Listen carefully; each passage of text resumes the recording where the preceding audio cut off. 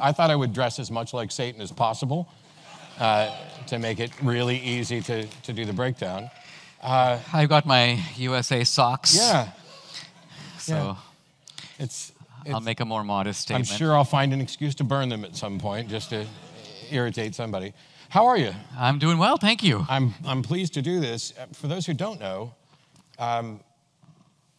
once upon a time we would have agreed incredibly strongly. I think we'll find out because we're just going to sit here and kind of have a free-form discussion for 80, 90 minutes or something, and then we'll be taking questions. There's mics set up on either side, so you can get your questions ready, and you can, I don't know, if you want to really be obnoxious, you could Google and fact-check either one of us, and I got you. But mostly there were people asking, why are you doing this? I have no idea why you're doing this. Why am I doing it? Yeah. Well, okay. First of all, I want to commend Travis because debate has become kind of rare in our society. Debate used to be pretty common. In fact, you could go on CNN, you had crossfire, Michael Kinsley on the left and Pat Buchanan on the right. Now, if you watch a CNN panel, it's 12 guys who think the same. I concur, and I concur, and I concur. So this has made impoverished, I think, our public debate. So A, I like the idea of debate, and B,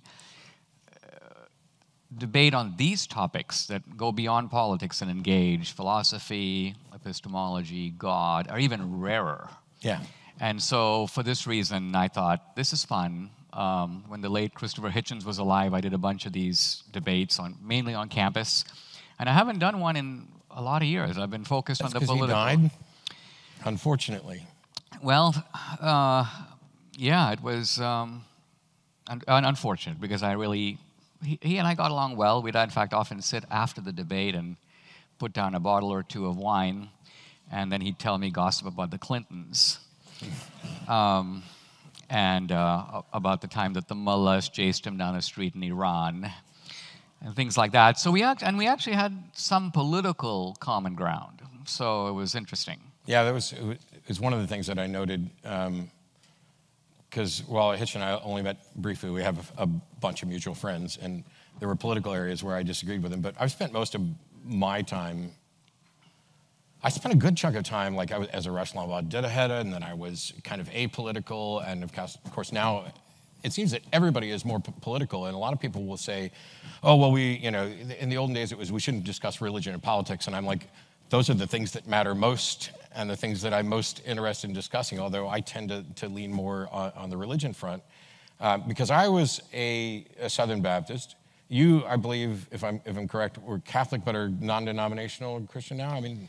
Yeah, I was raised in India. My family, going generations back, was converted by Portuguese missionaries and to Catholicism. That's kind of how I got the Portuguese last name, D'Souza, which my parents then married to an Indian first name.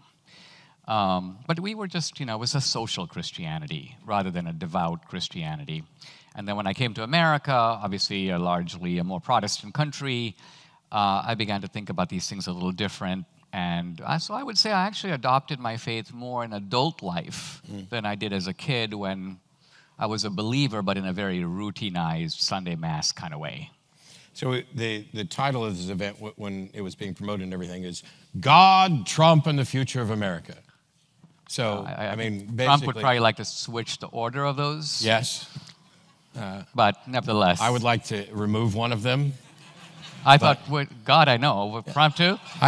No, remove one from the discussion. The other one, I don't need to remove because I don't have any reason to think he exists, but the discussion is good. Well, don't you make your life talking about him? I do spend a lot of time talking about him. It'd be like if I've spent my life talking about unicorns. It would be, except that you don't live in a world where the overwhelming majority of people believe in unicorns and are trying to legislate what other people can do based on what they think unicorns want. What is, since we're into it. This is how it goes. Yeah. What is a specific, concrete example of someone trying to do that? Of trying to... Well, somebody who says, God told me X, and I want you, Matt, therefore, to do Y.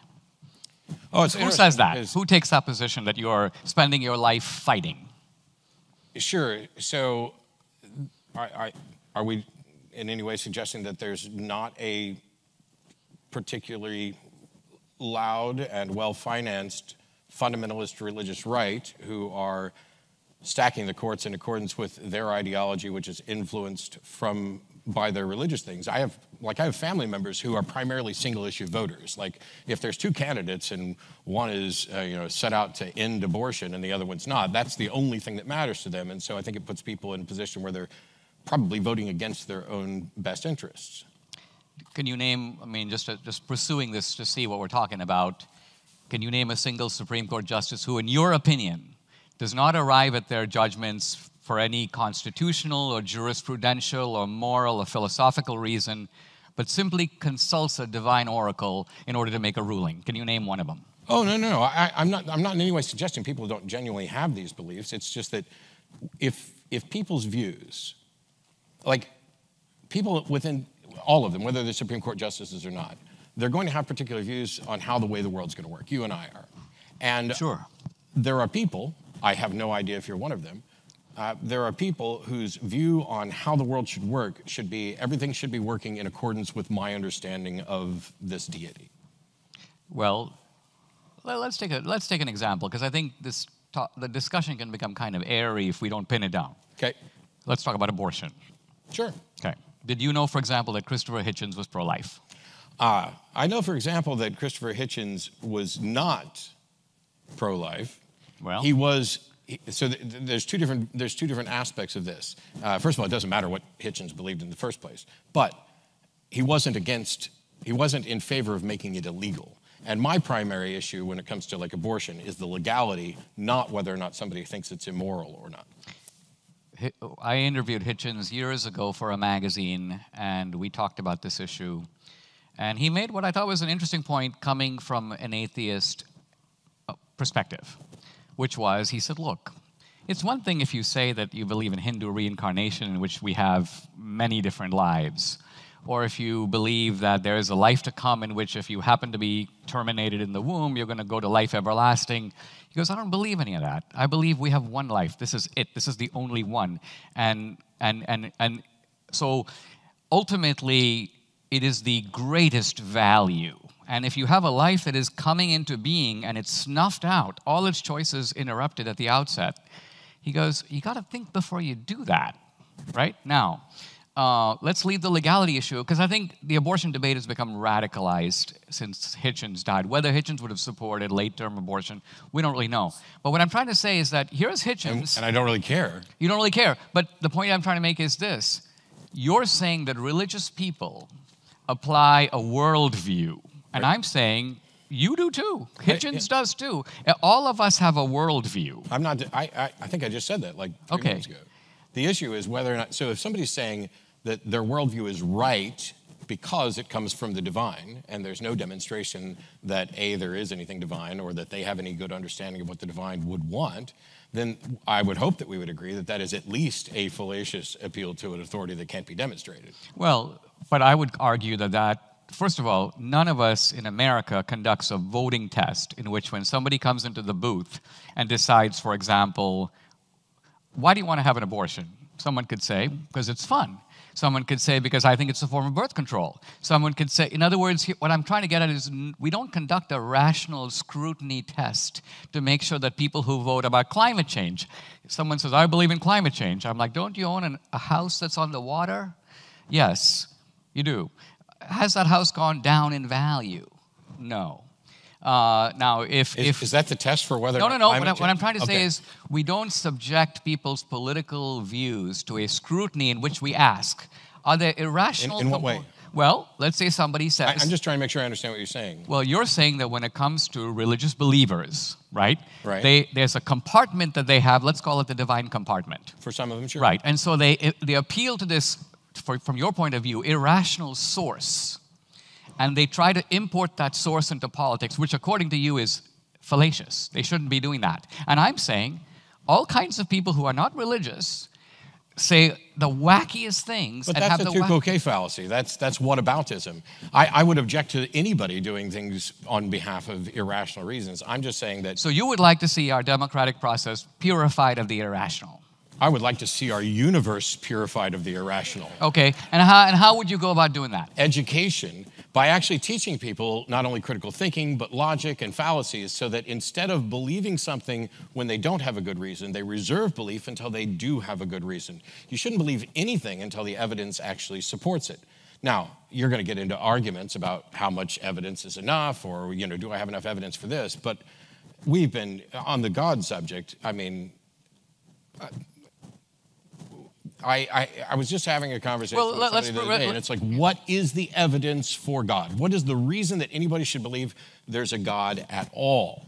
Okay. And so far, despite countless debates, nobody seems to have come up with a sound reason for that, and yet they go 10 steps further, which is not only is there a God, but it's this God, and my understanding of this God, and this is how we interact, and the Bible is the true guidebook, or the Quran is the true guidebook, and the question then becomes, we have a proposition, any proposition, whether it's God or climate change or whatever, how do we go about determining whether or not that proposition is reasonable to accept? Okay. And on the God front, maybe you have something better than anybody else has come up with. What is the reasonable warrant for accepting that there's a God at all? Okay, let me try to answer that.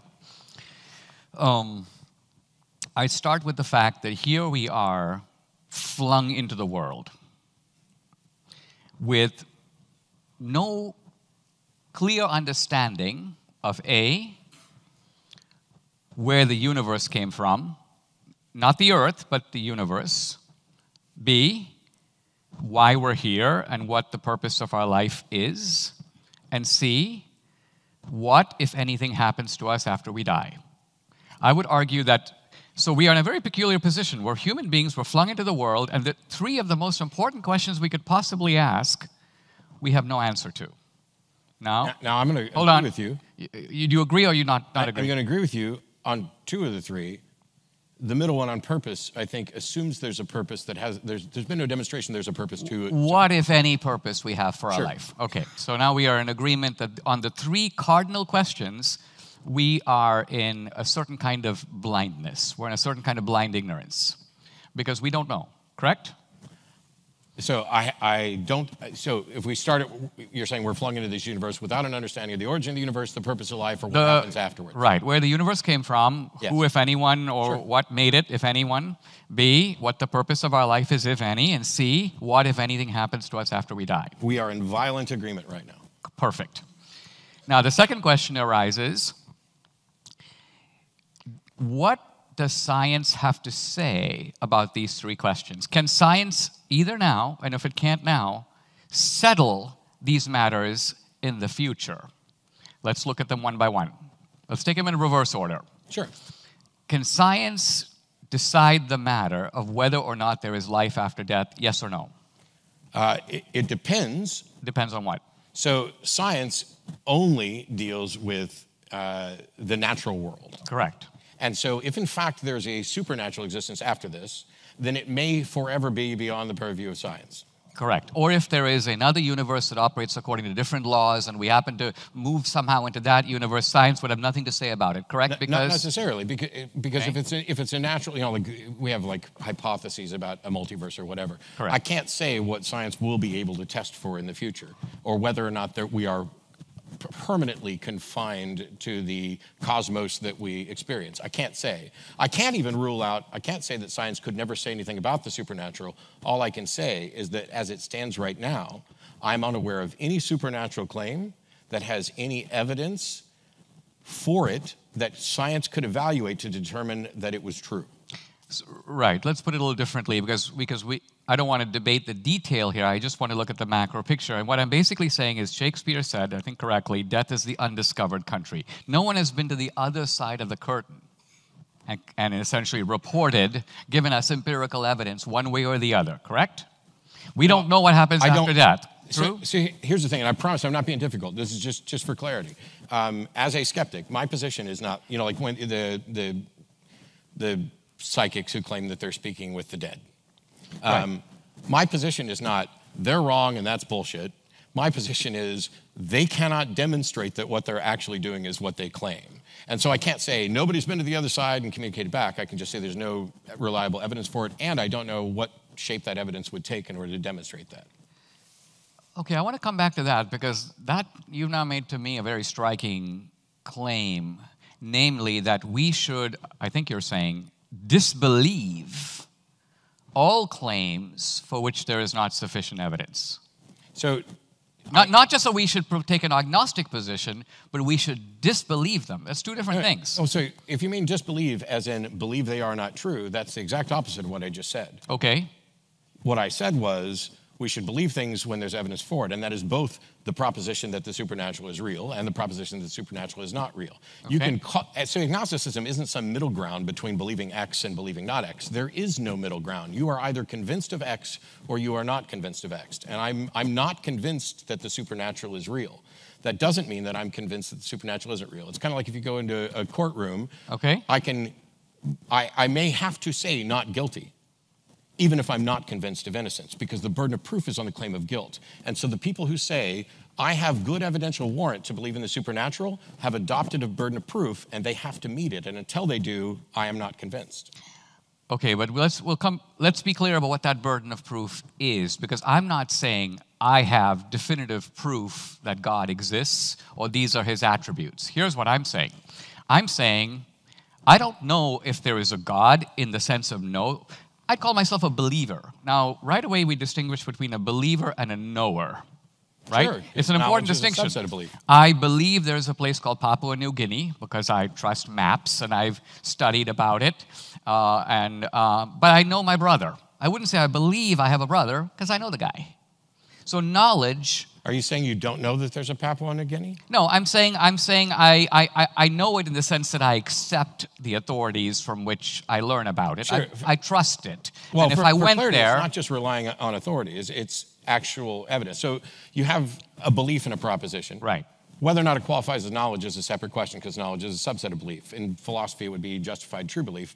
I tend to use a more kind of colloquial because I'm a dilettante. I'm an uneducated oaf who just talks a lot. But if you have a proposition and you accept that it's true, that's all I mean when I say I believe it. You either accept it or you don't. If I say I know it, all we generally mean, all most people mean when they say I know something is that they really, really, really, really, really, really believe it. They're talking about the confidence level that they have in that proposition that it is likely true. And when we say I know something, generally we're saying I believe this to the extent that it would be worldview altering to discover it was wrong. And so I believe there's a Papua New Guinea. I would actually argue that I know, I have evidential warrant that there's a Papua New Guinea without actually ever having been there.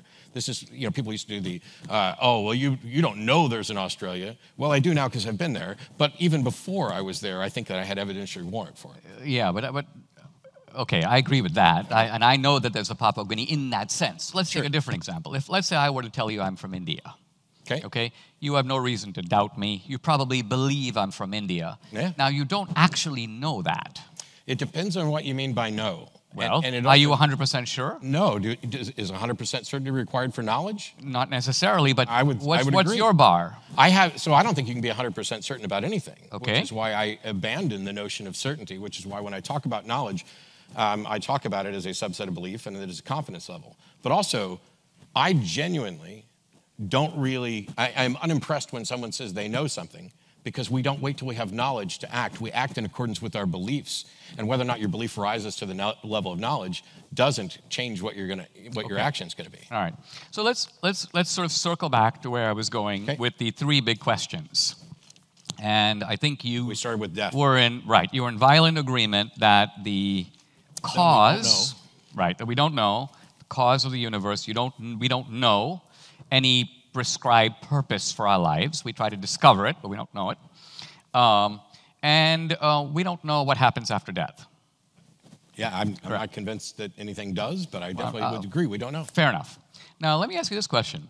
What do you do about belief when you are in exactly this position? If something is true, it would have tremendous implications. For example, you would concede that if there was life after death, that would greatly affect the way we think about life on Earth now. It would. Depending on what that life looked like. And depending on whether or not anything in this life had any impact on that life. Correct. But right. yes. So let's just say if the religious narratives are correct, and there is some sort of cosmic justice in which, let's just say, the crimes that are the undiscovered crimes of this life have to be accounted for in a future life, we would probably have to start thinking about all the stuff that we get away with in private, because even though we escape human accounting, there would be some sort of presumably divine accounting. So in other words, all I'm trying to establish is that there's a relevance to these questions, even if we don't definitively know anything about them, anything about the answer matters which way we go. I agree the answer matters. It's just that the answer right now is, I don't know. And you can play the what if game for any one of them. What if there's nothing? What if it's the end? What if there's a being who's going to judge you based on whether or not you fell for things without sufficient evidence? What if that's the criteria? Okay, so what you seem to say is, I think about something, and if I really can't answer the question, right, I take the default position that that something doesn't exist until evidence shows up that's going to convince me it does. Of course. That's your view. That is sound epistemology. That sound epistemology according to whom? According to you. Sure. We'll just go according to me, because I don't need to cite anybody else. Right. Because I'm right. Because okay, hold on. Let's see if you're right. Let's see if you're right. The alternative would be to say that I'm justified in believing something before there's sufficient evidence for it. But I would argue that you do that every day. Let's give you a cardinal example. But that doesn't change the fact whether I should. You should. I'm saying you do. We're all going to make mistakes. You do and you should. Look, our life is always lived in anticipation of an unknown future, right? You're dating a woman. Yes. And so what you do is, you, being a very reasonable guy, plug in all this data, right, about this woman, and you're trying to make a rational decision. Let's say, is this the woman I want to spend my life with? Let's assume you're thinking about that question. For the sake of your argument, we'll assume I'm thinking about that. Okay. Now, I would argue that in reality, given the way human beings are, you could never really know what life with this person is going to be like, let's just say over the next 30 years. First of all, you'll be different people in 10 years, different people in 30 years. So this question about what it's going to be like is unanswerable with any high degree of certainty, correct? Yeah, which is one of the reasons why I, unlike many religions, actually support the notion of divorce, and am opposed to the notion that there's a soulmate out there that you're going to be everything to forever. If we're both in agreement that we don't know what the future holds, I don't make a decision but to if say... you'll pardon me, that's a tediously predictable response. I'm not going there. Where I'm going with is the fact... I didn't think you were going there. No, because... Right. Where I'm really going with is the fact that in making a decision of whether or not to be with this person, yes or no, you are necessarily taking a huge leap of faith. No. See, that's the thing. The way I operate my life, and maybe I'm a weirdo, is, so for example, in this case, I have no plans to end this relationship, and neither does she, but we are both adults, and there were 2 rules: be honest, have fun. That's it. That's all. Be honest, enjoy life. And as long as we're both honest, we can reevaluate the nature of our relationship at any point. I am friends with every one of my exes, including my ex-wife, who I just spoke to. We went into it with this optimism that perhaps we would spend the rest of our lives together, and with the realistic notion that it doesn't happen. Anybody who, the divorce rate's 50-some-odd%, anybody who goes into a marriage now thinking, we're never going to get divorced, is already in opposition with the actual data. And so I, as a huge proponent of David Hume, one of my favorite quotes from him, is that the wise man proportions his belief to the evidence. So my confidence in any proposition, including this particular relationship lasting until I die, is based on whatever data I have. I don't have some delusion that some other people want to run around with. I've found the person and we're definitely going to be together forever because life is uncertain. And it seems that rather than engaging in that self-deception, I'm fine saying, this is what I hope happens. I hope that I am with you for the rest of my life. I hope that, or for the rest of our lives or whatever, but I don't have an unrealistic expectation. But don't you make plans? Sure, I make plans for tomorrow because that's the pragmatic You don't buy insurance, you don't build homes, you don't make plans, you don't put money into a 401k, and you don't put money into educational funds. Yes. You do. Right. So in other words... That's because I have a reasonable confidence based on data about how long I'm likely to live and what benefits are likely to be rewarded from there. Based on not an exercise of faith. Let me ask you this. Because what you're talking about is confidence in the absence of certainty. But my confidence is proportional to the evidence. The fact that there isn't certainty about the future doesn't mean that it's an exercise of faith. I'm saying that the evidence you're invoking is bogus, because according to you, if the divorce rate were 5%, you would make lifetime plans, because according to you, there's a much higher chance, 95% probability. No, that's not remotely what I said. Well, it is kind of what you said. I would make lifetime plans because I hope to have a lifetime, not because what the divorce rate is. Well, I know what the life expectancy is for people in the United States. For me, roughly, I can make a rough guess as to, barring some other consequences, how long I'm going to live. So, of course, I'm going to plan for the future. You plan for what you are optimistically hoping for. But I could get hit by a bus out here in New York where, by the way, it doesn't matter which direction you're walking down these streets, the wind is always in your face. Sorry. That may be true. Look, I think life is lived in the moment. We look at memory as a reliable, although not very reliable, account of the past, but we trust it. Even though, again, if someone were to demand we substantiate that trust, we'd be a little hard-pressed to do it. It would be. Memory is very selective. Other people remember different things than you remember, and so on. And life has an unknown future stretching in front of us. Now, at all times in history, people are in huge ignorance about the world, large parts of which in the past were completely unknown. If I was Socrates walking in Athens in the 5th century BC, and I looked up in the sky, I'd see 7 stars, right? Now, if I was taking the rationalist position, I would say, well, I see 7 stars. I have no reason to believe that there are any more stars in the sky. And... Just for clarity. Yes. Are you saying this is remotely accurate, or is this just an example? Because anybody who thinks that back then people only saw 7 stars, I got problems with. No, fair enough. Okay. Fair enough. I'm using the limited radius of our empirical knowledge. I knew that. Just for your benefit, it's an analogy. Yeah, right. You got it. And you know so the ancients knew the Earth is round and so on. But the point here is that you have this limited body of data.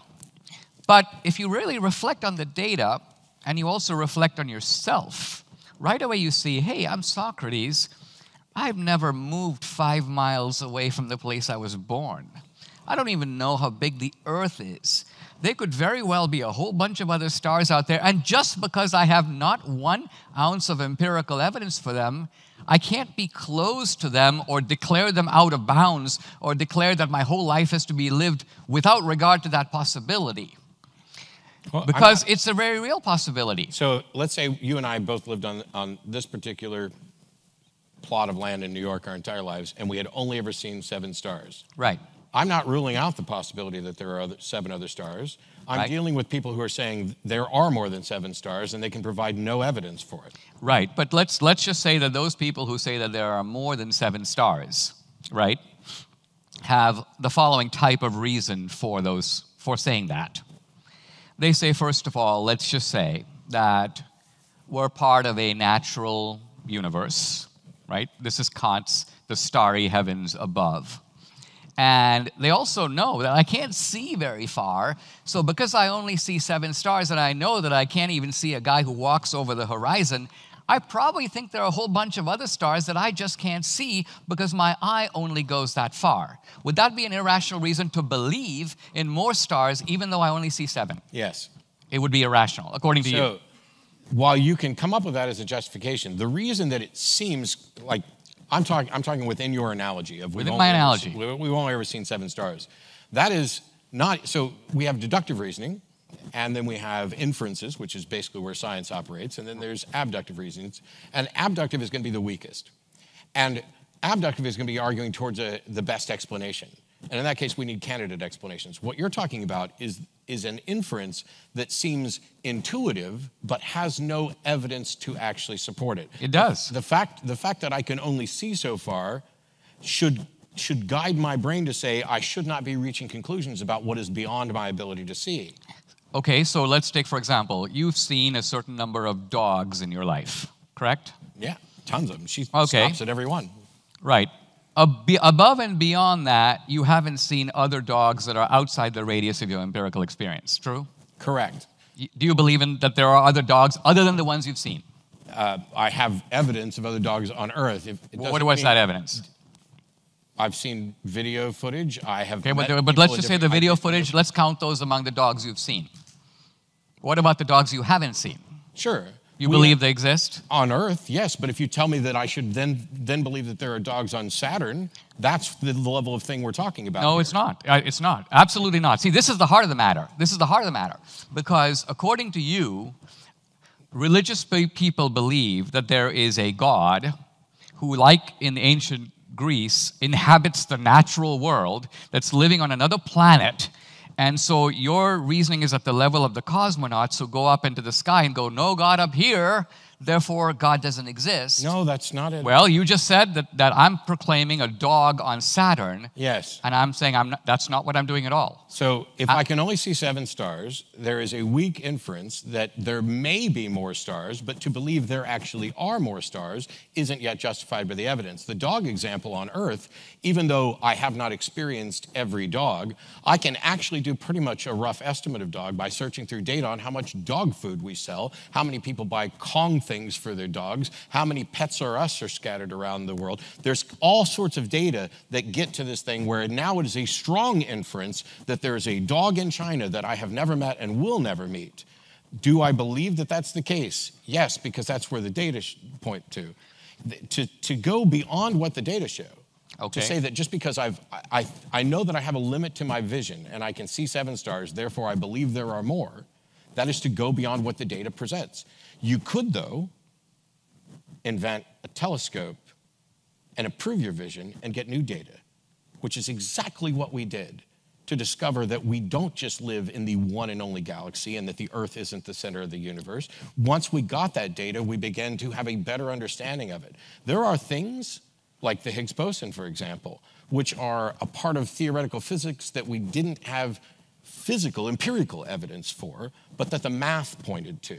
I'm not in any way denying that math is good data, which is one of the reasons why, well, all right, I won't go there yet because we're still on. Well, I mean, here we are on common ground. If you're talking about science, if you're talking about quantum physics, if you're talking about relativity, if you're talking about the Big Bang, if you're talking about evolution, we have nothing to argue about. I'm on board with you 100%. Hang on, you included science in that.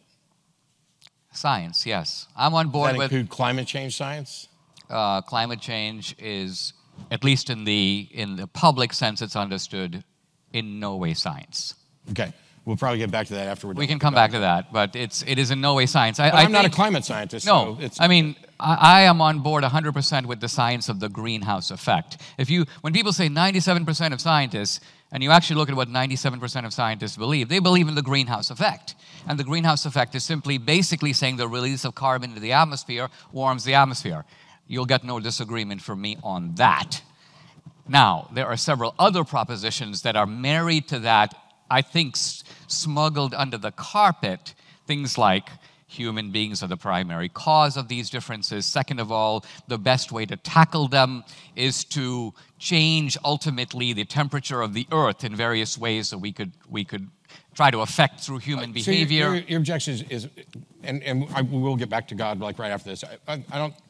I don't know how far apart we are, and I have no expertise there, but it seems that your objection is primarily about how much are we the cause, what can we potentially do about it, what are the potential solutions, less so than what's happening. Well, I mean, look, yeah, normally if I walk out and it's really hot, there are 2 possibilities. One is I can try to change the outdoor temperature, right? The other is I can take off my jacket. Those are 2 ways to respond to the same phenomenon. Unless you're a polar bear. Unless you're a polar bear. Now, there's a woman who counts the number of polar bears on the Earth.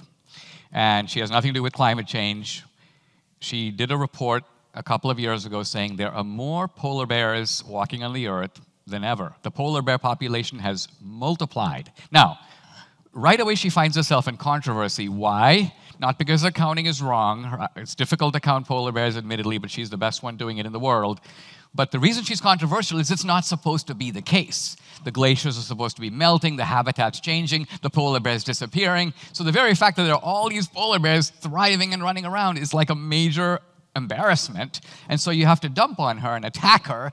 But even though she's giving you a valuable piece of data, scientific data, that bears upon the truth of this hypothesis. The hypothesis is that the Earth is getting hotter. Now think of it. The Earth is getting hotter by a degree or so Celsius over 100 years. And this is measured by things, in effect, putting thermometers in the ocean, which depend upon how far the thermometers are from the coastline, what the level of the ocean is at the... And these measurements are then modeled, in other words, put into computer programs to generate conclusions which ultimately have massive implications for the world economy. So what I'm getting at is, there are people who are asking us to change our way of life because of a 1-degree move in the climate. Now, my view on climate change is this. I watch the people who say this to see how serious they are about it. The very people who say this. There's your mistake. Well, for example, I look at Mike Bloomberg. Mike Bloomberg owns, I believe, 11 homes. Can we stop looking at Mike Bloomberg? Because well, those ads are everywhere. Like, I got to Times Square, and it's like right there. Every time turn around, Mike Bloomberg. But I'm just saying, here's a guy who says it's going to be a priority for him as president. And I would say, really, if you have 11 homes, shouldn't you go down to 7? Well, if you really thought that your carbon imprint is a little too big. I would completely agree with you there, but Mike's hypocrisy isn't really relevant to what the data show. But are we talking about the hypocrisy of everybody? Because... No, I'm talking about what the data show. Okay, here's the data. Everyone can see this data, okay? Now, the Obamas, who are major apostles of this data, just bought a $12 million house right on the ocean, right on the water in Martha's Vineyard. Okay. These are the same people who are saying that in 12 years or 10 years, Miami will be engulfed by the ocean. The oceans are going to rise and swamp coastal properties, right? And my point is not just that the Obamas are hypocrites. That would be one small piece of data by itself. Here's my point. If the data is believed, if it's plausible, if it's even probable, if there's even a 50% chance that that would be the case, real estate properties worldwide on the coast would plummet, and the inland would rise. But the fact that that's not happening anywhere, to my knowledge, tells me this. Real estate agents know it's bullshit. Buyers know it's bullshit. Sellers know it's bullshit. Everybody knows it's bullshit. Curiously, all those people have no scientific foundation to assess the data. Maybe, wait, hold on. Maybe those people are buying those because they know we're screwed and they only got a few years left to spend their millions. Might as well enjoy it on the coast. Really? That's what you think? When I'm evaluating this, and first of all, I definitely want to get back to the God thing. I'm not a climate scientist. I'm not going to pretend any expertise, and there are areas of this where you and I are going to be in agreement. But when I'm trying to figure out whether or not something is real, I'm looking at the science and what the experts have to say, and you're looking at whether or not the Obamas are hypocrites, or whether Bloomberg's a hypocrite. That is not a sound epistemology to determine whether or not the climate is, okay. Well, a couple of things. First of all, the climate scientists are, and I think this is more true of this branch of science than it is generically true, they're highly interested observers of this phenomenon. Climate science is a massively funded enterprise. It gets gigantic dollars, and the gigantic dollars are aimed at finding a predetermined conclusion. I don't think you're innocent of the idea that researchers get huge grants. Take researchers who get huge grants from pharmaceutical companies. Take researchers Except this is bull. This is bull. Yes, because now the bulk of the world has at least... Let's assume that the climate change stuff is BS. The bulk of the world is bought into it and are making efforts to change things, to change the way we live our lives, mostly so we can have a life. But now, wouldn't there be more money in the people who are actually going out to debunk this? This is the sort of conspiracy level thinking that people raise about science all the time. Oh, the money is leading them towards this conclusion. There's money in anything that you can demonstrate to be true. This is why I don't buy into the big pharma conspiracy stuff of trying to keep us sick, et cetera. Okay. Because there's money in a cure, there's money in new diseases, there's money in this, there's money in that, there's money... Where's the money in debunking it? Let's say I have charts right here, and I show you The whole thing is BS. Who's going to pay me? All those people buying coastal properties that you think are hypocrites. Why would they pay me? Because now, if you can demonstrate that it's BS, now their property values go up even more because now... That just means they'll give the money to the real estate agents and to the buyers, but how are they going to fund me?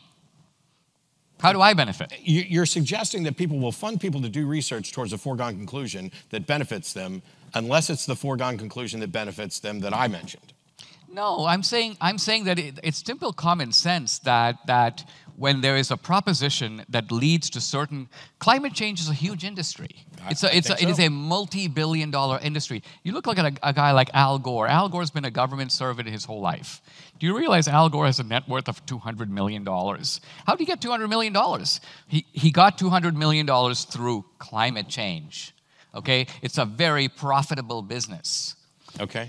The debunkers of climate change are sitting in obscure research institutions collecting a $55,000 salary. Which I would argue is an ad hominem fallacy that says nothing about whether or not the data... it's not. No, it's not ad hominem fallacy. It is. It's pointing to the fact that research is not disinterested. That's not an ad hominem point. Al Gore's not doing research. The fact that he can profit off something is independent from what researchers are finding out. You don't get to shame researchers because they made some damn money. But I'm saying the researchers profit in a huge way too. Look at climate scientists and look at the money that goes into the I will investigate how much climate science. But when you said something else as well, which I think reflects a lack of understanding of markets, which is you said the real estate agents, the stock market, the real estate appraisals, those people are not scientists, right?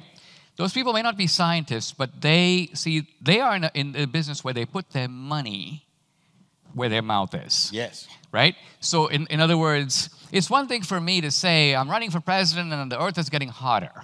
It's another thing for me to say, you know what, I'm living in this house on the ocean, it's $1 million, it's going to be worthless in 12 years, I should sell it to Dinesh for $100,000. Because it's literally going to be worth zero. The fact that they don't necessarily believe that doesn't say anything. An individual's belief about what they think is going to happen with respect to climate change says nothing about what the data show with respect to climate change. You're talking about how convinced people are. You might as well be running around claiming, and to get back to the God thing, because we still got the supernatural and the afterlife and the origin of the universe. This argument is essentially the same as saying, look at how many people believe it and how strongly they believe it and how some of them are willing to sacrifice their lives for this. That must mean it's true. No, that gets to what humans do or don't believe, which is why your objection about hypocrisy is one that I share. The fact that there may be hypocrites, or maybe they're just looking at it and saying, hey, I got this money, I'll do this, we'll see what happens. Maybe it will change, maybe it won't. Here's the problem. That's all irrelevant to what the actual fact of the matter is with regard to climate change or God. Well, let's focus on climate change for a second. We'll turn to God in a moment. All I'm trying to say is that here is an issue that is transporting itself into the domain of public policy. Mm-hmm. So it's not an issue of pure science. This is not like, was Einstein right that E equals mc square, and we can send somebody to go look at an eclipse and verify verify that Einstein's prediction was true. That's an argument in the domain of pure science. In the climate change argument, it's going to have to come into the public domain because we're asked to make decisions like don't use plastic straws and change. I agree. Right. And but now we've moved from what the data show about what is happening to what we should do about it. And I think there's plenty of room for disagreement, discussion, everything else. That's where the disagreement's occurring. It's not occurring over, if you're telling me that the earth has warmed by 1 degree over the last 100 years, I grant that to you. I say, what have you really shown me so far? Very little. Very little. Sure. Okay. But neither of us are climate scientists. Exactly, and fair enough. And you'll be right. And these are the same, by the way, these are the same climate scientists who told us, the same climate scientists who told us in the 70s and 80s that the earth was cooling. Really? Yes. The same guys in the 70s? Well, I mean, it's... Are they like 84 now? Well, okay, fair enough. All right. Fair enough. So you're telling me now that even though we're measuring the same duration, i.e. not 1980 to now, but let's just take, for example, the Earth from 1900 to 1980. You're telling me that there's a whole group of scientists at top universities. There's a book by Lowell Ponty in the 70s called The Cooling. All the apocalyptic rhetoric of today is duplicated in that book with the sole exception that the Earth is cooling. It's not getting hotter, it's getting colder. Global cooling.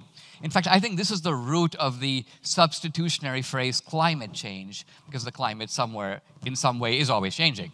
But the point is this, that all these measurements from 1980 going back the previous 80 years show a cooling trend. So you're telling me that they were wrong, and the new guys coming in... I'm not telling you anything. Well, I'm just saying that you're accepting now that a new bunch of guys will come in measuring the same phenomenon, right? Maybe using better instruments.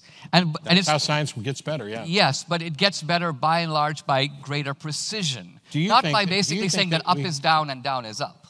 Sure, but if you find, so there's, and I have no specific expertise, hey, Fly, in this particular, the thing is, this is science got it wrong before, so it likely has it wrong again, which is a fallacy in itself. Because the fact that the only thing in the entire... let's probe that fallacy. Why is it a fallacy? Because the past doesn't necessitate the future. Right. The fact that we discovered that science was wrong about something doesn't mean that our new discovery is wrong or as likely to be wrong or anything in the neighborhood.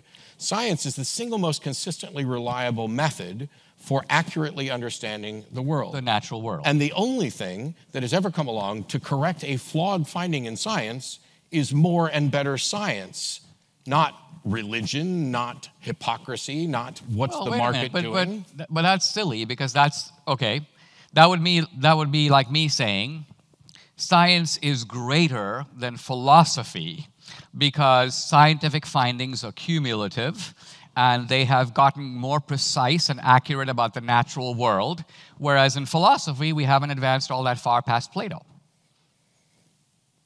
Okay, I'll buy that. You'll buy that? So, philosophy, which I love, I'm a philosophy geek, especially when it comes to epistemology. But I don't think what have we done on epistemology since, I'll just stick with Hume. Once you have the foundations of thought, there's not much left to explore there. Once you have identity, non-contradiction, excluded middle, once you have the foundations of a syllogism, once you have the foundations of set theory and Venn diagram, and you've got your epistemology, now that's when science can say, now we can tell when we're justified in accepting something and when we're not, and to what extent. And so science then does this inferential testing to build a model that is our best example of the universe, and it is tentative and subject to revision. That's what science doesn't make proclamations about truth. Yeah, but I think But scientists do. So if there's a climate scientist out there that says, the truth is this, that's not science. That's preaching on behalf of science. What they should be saying is the data show this, here's the model, this is the extrapolation of this model, this is our best understanding and best estimate for what's going to happen in the future. So that they're making decisions like I am about my future based on actual data and not just what we hope happens. Well, I think it was Wittgenstein who said that even if all possible scientific questions could be solved, the most important human questions would still be on the table. Now, the importance of that is this. I think you're awarding a sort of prize to science based upon a stacked deck. You're defining scientific truth as somehow superior, and you're declaring that on that basis, arguing inside the bubble of science, science comes out first prize.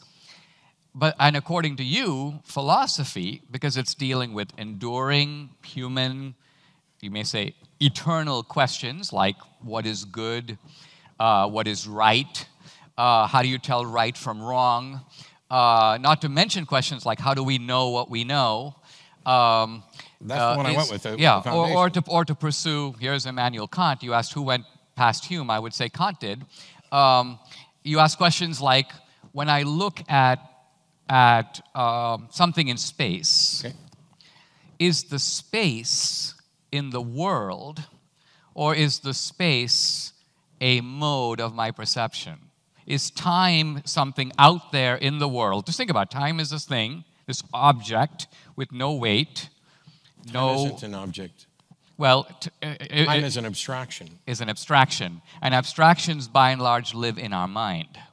Yes. So Kant's point is that space and time are dimensions of they are things that the mind brings to experience. They are not something out there in the world. Now, I'm not trying to resolve that issue. Okay, I don't think either of us is going to top Kant on this one in the next 30 seconds. All I'm trying to say is that to argue that this kind of a question is somehow either settled or unimportant because there is no way of sort of addressing it in a scientific sense, I think reflects a certain narrowness of perspective about the wide range of human knowledge, the wide range of disciplines, from history to psychology. If I had said anything remotely like that, but I didn't. Well, you gave a little kind of science comes first, and that's what I was responding to. Science is the most consistently reliable method of accurately understanding the universe. The cosmos. Not the natural world. The natural world, perfect, exact. But we live in a world where we are in a natural world to be sure, right? But we are anomalous objects in that natural world, right? First of all, we are conscious of our own existence. We are conscious that here we are in the world observing the world. Okay. That makes us different from most of the world. True? Yeah. Okay. As far as I can tell. Yeah. And as far as we can tell, even in the living world and in the animal kingdom, we are anomalous in that we not only have consciousness, but we have self-consciousness. True? Some of us. Okay. Okay, and to push it further, coming back a little bit to Kant here as well, Kant says, I'm amazed by the starry heavens, and then I'm equally amazed by the moral law within me. So now we come to another thing which is worth mentioning, which is, well, Adam Smith's phrase for it was the impartial spectator, which is, to quote Adam Smith, there is this man within the breast, sort of another guy, as Smith envisioned him, inside of us that is clearly not us, because this guy, let's call him a guy, is a bit of a nuisance. This guy... How did we reach the conclusion that it's not us? First of all, I'm not going to concede that there's a man in here or that he's not me. Well, no. But the only point I'm trying to make in a roundabout way is that as humans, we are inherently moral beings. Morality is part of the equipment of being human, and in fact, it's a necessary part. In our criminal law, for example, if somebody is considered not to know the difference between right and wrong, we don't even hold them accountable for their actions. Which is to say, we consider morality... That's not true. That's not true?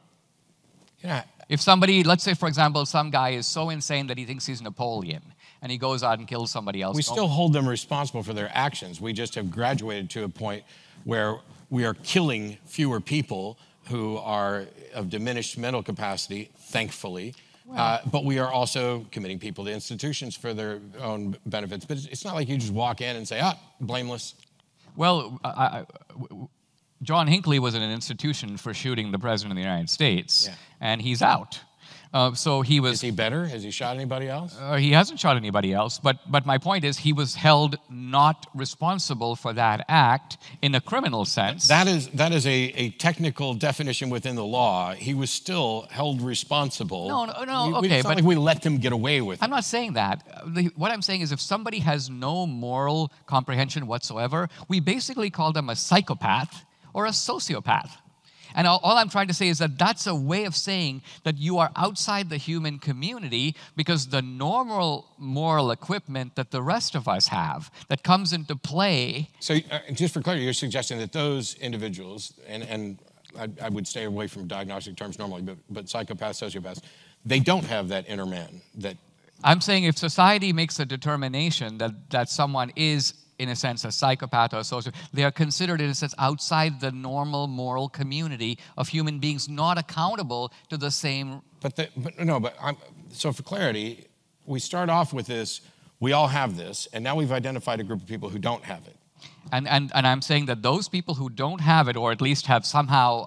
I'm not saying they weren't born with it. I'm saying I agree. I do think that our moral equipment, like our other equipment, can be damaged. It can be destroyed. It can be squelched. It can be brutalized. So yeah, let's assume that there's somebody who's gone through whatever experiences that have caused them to be morally anesthetized. Okay. And so, for example, they could bring in a little dog right here and joyfully stomp on it as the audience gasps in horror. Or if you want a more mixed reaction, a cat. The point I'm trying to make, however, is that... Sorry, Beth.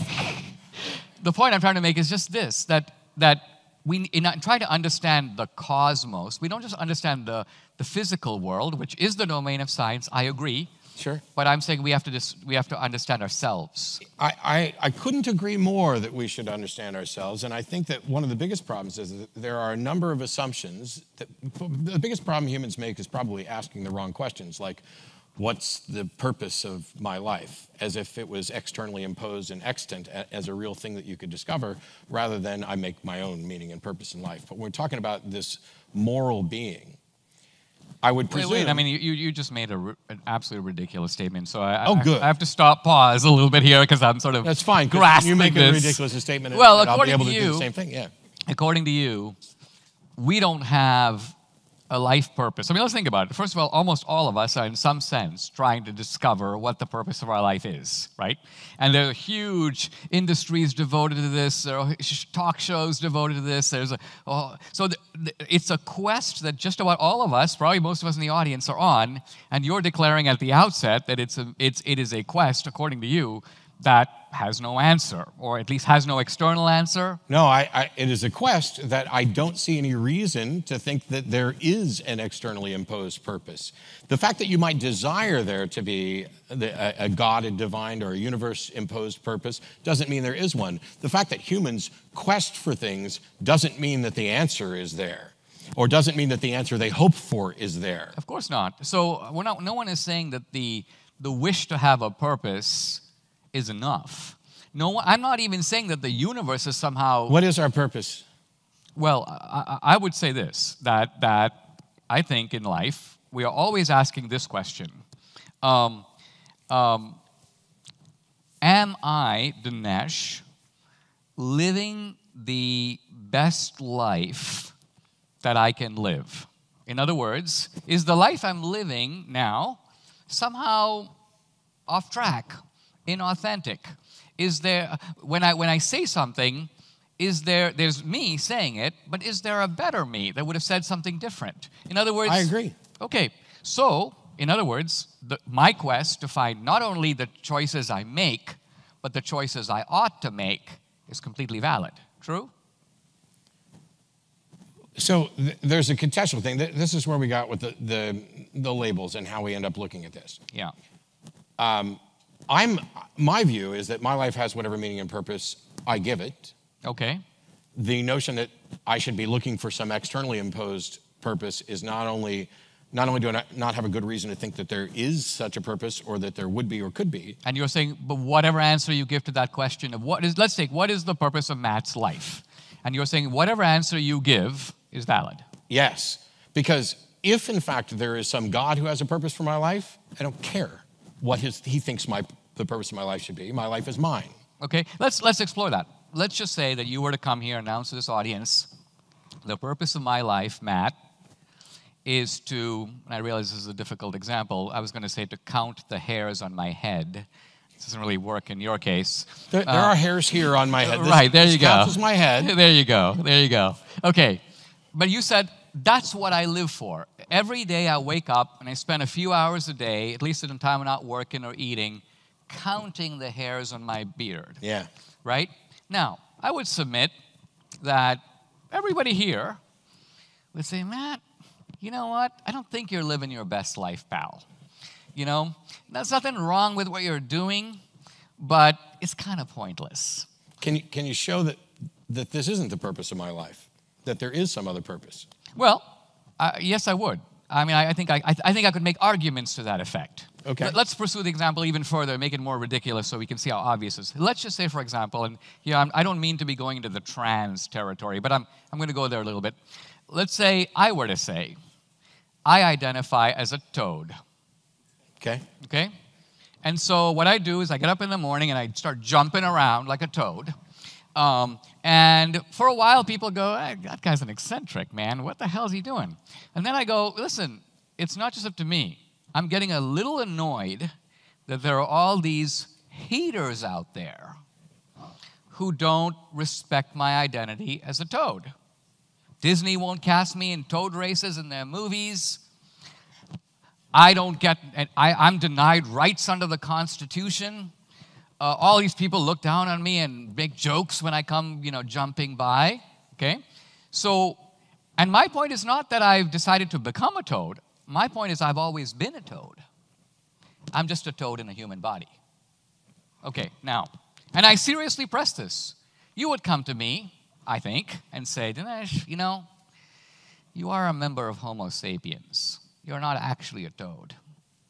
This purpose of your life that you have ascribed to yourself is based on some deep psychological disorders.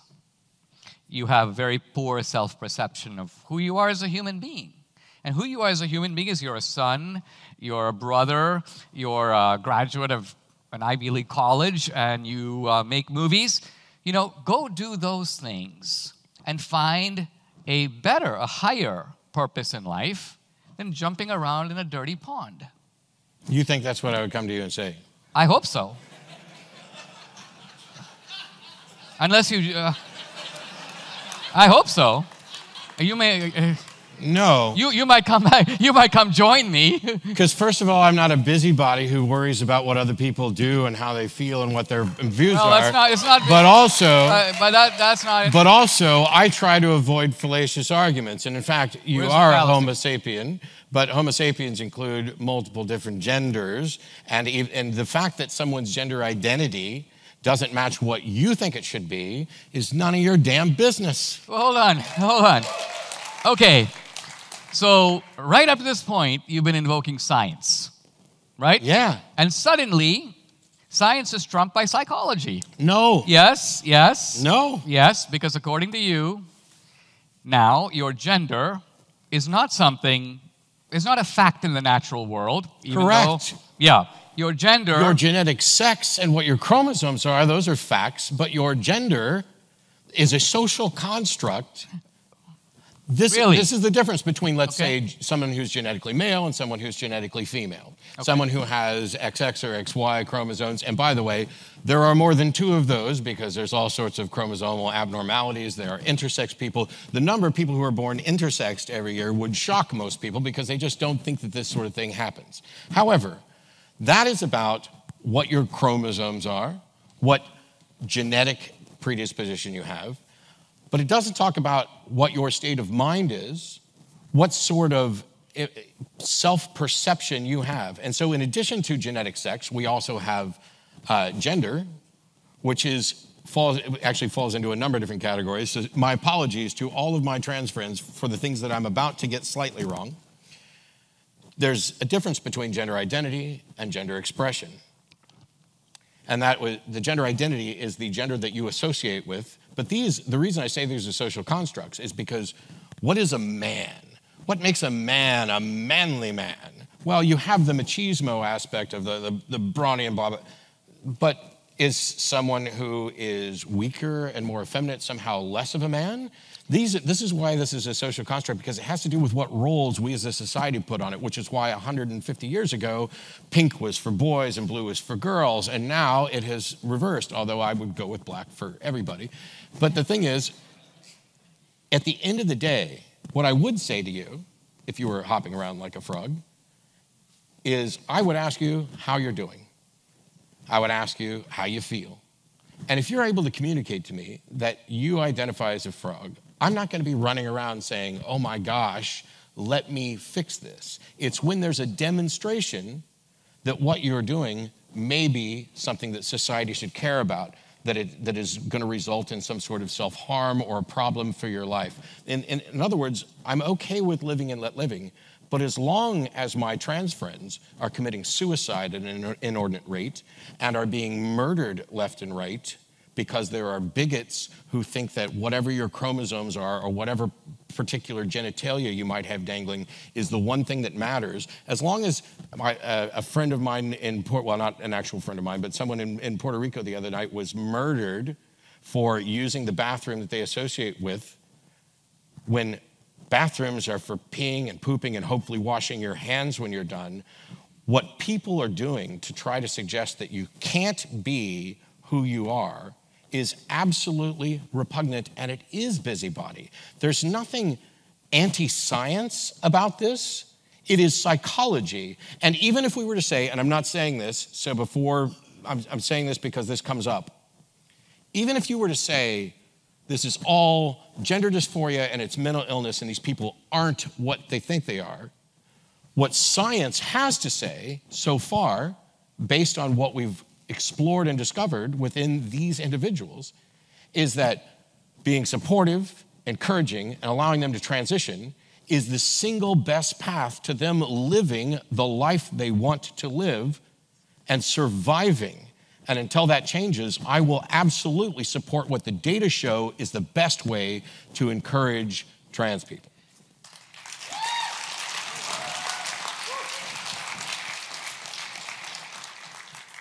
So what I think you've done here is change the topic. The topic was... I'm pretty sure you said trans before I did. I did, but I did by analogy. The point I was trying to make was, is there such a thing as male and female, right? Really? Is that the point you were trying to make? Because it was, because we got to this from somewhere else. What you did was you took the category of male, which actually is a scientific category. It's like life is a scientific category. I made a distinction between male, female, and man, woman. Right, and then what you did is you introduced a new concept, which I wasn't introducing, of manliness.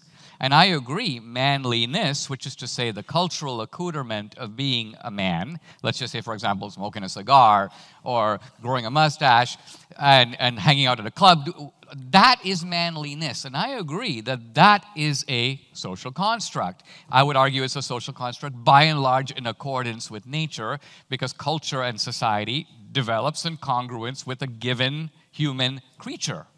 Okay, so nobody's suggesting that the roles don't have a historical perspective. I mean, not historical, biological. Well, sure. Gender is not a historical concept; it's a biological concept. When I say historical, I was not denying biology. I'm saying that because of certain biological things, it sets up norms of these are the hunter-gatherers, these are the ones that are going to go out and kill, these are the ones that are nursing children, et cetera else.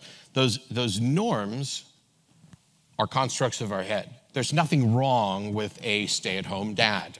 There's nothing wrong with a woman working. There's nothing wrong with a woman earning as much as a man makes for doing the same work. Let's look at what we are arguing about. Okay. So in the civil rights laws of the 1960s, we had the principle of color blindness, which is to say equal rights under the law. The law, let's say, should not pay attention to race. I realize this is complex with affirmative action. Let's leave it aside. Let's just say that the basic principle of the civil rights laws is that race is the painted face. I think that was Morris Dees' phrase from the 60s. And therefore, the law should not take it into account. That was the general norm. Now, right away, when sex was added to race in the Civil Rights Act, there was a bit of a problem, which is to say that men and women are very different, particularly in certain areas on average. They're not different in every individual case. So, for example, men are stronger than women. Men are taller than women. Now, you can't refute that by saying, well, here's Sally, she's 6'3", and here's Fred, he's 5'4". I understand. Right. We're talking about... we're talking about in general. Yeah, norms. But the normative conclusion from that simple biological fact is we established something that was abhorrent in the area of race. Let's call it separate but equal. Separate but equal was the hated doctrine of segregation, right? Yeah. Different water fountains. But we have separate but equal, for example, in men's and women's sports. In Wimbledon, the men play the men, the women play the women. We did that because we recognize that gender is not the same as race. Gender is not the painted face. Men are in fact stronger than women, and they can hit the ball harder on the tennis court, and therefore Martina Navratilova gets to play Chris Evert, and Pete Sampras gets to play Andre Agassi. So our laws, our norms, are based upon this biological, irreducible fact. The norms are a social construct, but they're a social construct, you may say, in obedience to biology. Now, what you're saying is, I take it, that Pete Sampras, or take it, Pete Sampras can say, well, I came in, I was the runner-up in Wimbledon. Next year, I'm going to enter the women's division because I identify as a woman. Because after all, hold on, gender is a social construct. This is ridiculous. This is going on all over the country right now. Your example is ridiculous. Why is it ridiculous? First of all, it's sports, and sports ball is ridiculous. But what? No, I'm sorry. That was a joke for somebody else. Okay. My sincere apologies, because I should be. I'm not a devotee of sports, but I'm not. This isn't about what the law is. My view on sports, by the way, and many sports organizations have already dealt with this sort of thing, dealing with individuals who are transitioning and studying the science of it, of various hormonal levels and things like that. We're still in the fledgling process of getting this sorted.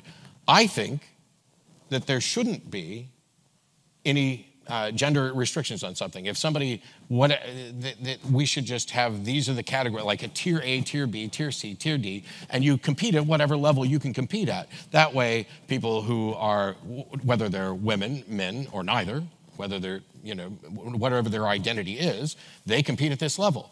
I am a big fan, I play a lot of pool and snooker. And the fact of the matter is, if you look at the statistics over history, generally speaking, in that particular discipline, women can't compete as well as the men. That's just what the data show from the past. However, there should be no reason why anyone, whether they are a woman under your criteria or a woman under their own, shouldn't be able to compete against anybody else they want if they can play at that level. And so I don't care for gender divisions along sports. I think sports, because it's a physical test, should be divided up on physical characteristics, irrespective of what gender somebody identifies with or expresses with.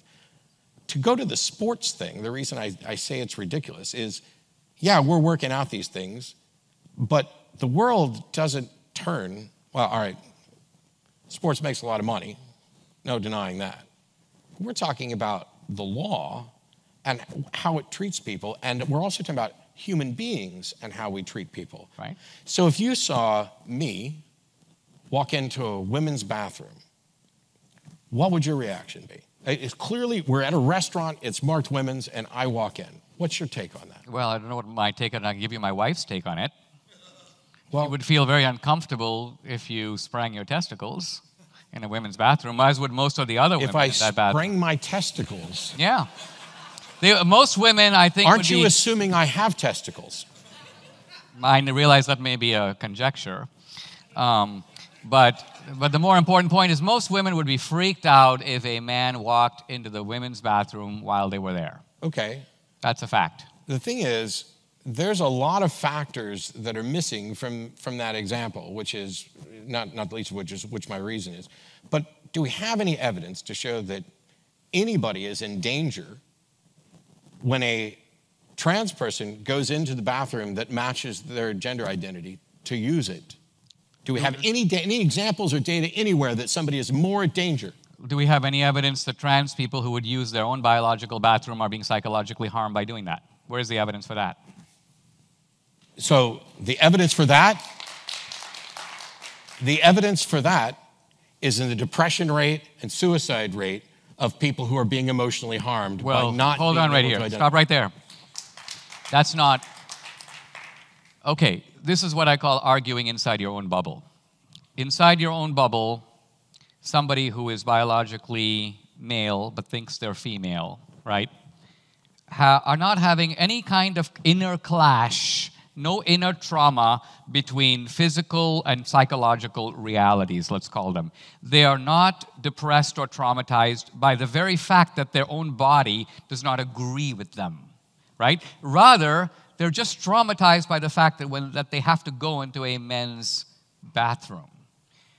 I would argue that if there are higher rates of depression suffered by trans people, a lot of it might have to do with being trans, not being in that particular No, a lot of it restroom. might have to do. So I asked for You need example. studies No, that separate those I two want things. examples of who's in danger when somebody uses the bathroom associated with their gender, because forcing them to use the other bathroom. And you know when a trans woman walks into a woman's bathroom, you know who's in danger? The trans woman. They're the ones that are being killed. They're the one in Puerto Rico that was shot just the other day for going into that bathroom. They're the ones that are in danger for doing that from bigots. Well, I don't want to go down this road only because... How many? Only because... But no. Well, what's to stop me? Whether I identify as a woman, first of all, if I was dressed as a woman, you wouldn't even know. What, you don't know what my junk is if I go in and open the door and sit down and use it? You don't have no idea. And it shouldn't be anybody's business what's in my pants or what I'm wearing. Well, quite honestly, if what you say is true, we can remove gender from the bathrooms entirely. If what you say is true that people don't know, you wouldn't even need laws. Because this is sort of like saying... The laws don't do anything to help. There's nothing stopping me from walking into a woman's bathroom and assaulting someone. But see, I think what you're missing here is this. Usually when you see a fence, in this case the fence is the distinction between men's and women's bathrooms, right? And maybe we're overplaying this topic, but what I'm getting at is, if you want to take a fence down, always ask, why was that fence put up in the first place? Who did it, and why? Not if it's my property. I don't care why they put a fence up. Fair enough. But the point I'm making here is that we have men's and women's public bathrooms for a reason. And the reason, by and large, is, I would say, mostly for the protection of women. It's not that men... Yeah, trans women are women. Okay, but I'm not... Look, what I'm getting at is the sexual... We could have 21 types of bathrooms for 21 genders. We don't. We could just have one. As you can all pee next to me. I don't care. Yeah.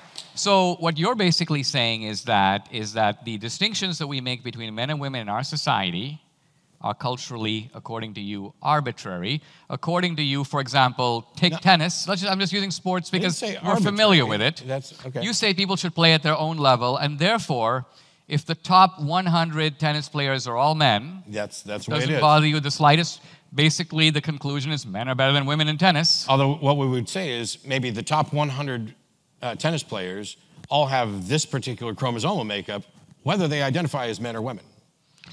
Yes, I see where you're going. Okay.